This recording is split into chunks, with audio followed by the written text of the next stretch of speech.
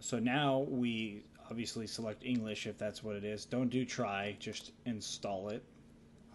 We don't need to try it. I did download updates. This is pretty good, and install third-party software. These things will save you a lot of hassle in the future. So I would just say just do that and go to continue. And again, all that.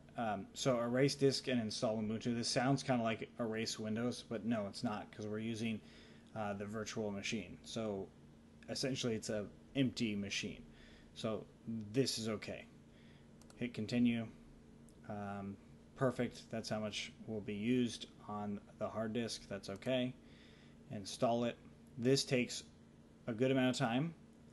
So I'm going to let it install, and then we will come back and discuss more once it's done. Of course, pick your time zone, and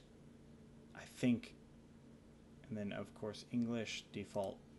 And then I'm not going to test my keyboard. You can. Your name, I'm just going to do Justin, and then I'll call it Linux2 is my computer name. Username, I'm going to do jmitchell3, and then set a password. You would want a fairly complicated password, but do something that you remember. You don't have to do a fairly complicated one, because it's really a local thing. You're not using this as a production server, which we'll get into what a production server is later, but you're using this on your computer. Not very many people are probably using your computer, so don't worry about too complicated of a password. You can even do like coding or something like that. You can also encrypt your home folder. I do it, just extra security, that's all. And then you just hit continue.